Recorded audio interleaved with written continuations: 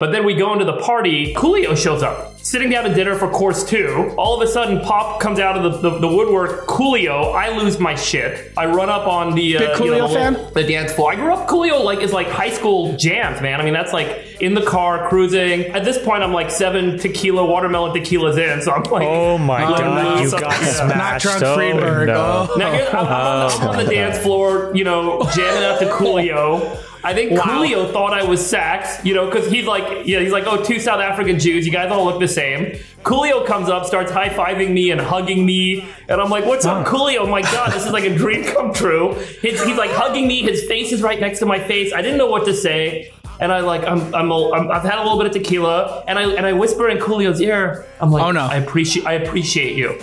I didn't know what to say. I couldn't know what to say.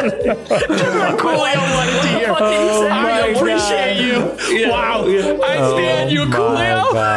Oh my God. I think I saw Freeberg throw his panties on stage too at one point. My God. You are such wow, what a nerd. I didn't know what to say. I mean, what do you say when Coolio's face is in your face? Clearly you don't know what to say. Can I go back to the part where you said that you were dancing and instantly the image I had was Julia Louis-Dreyfus in Seinfeld?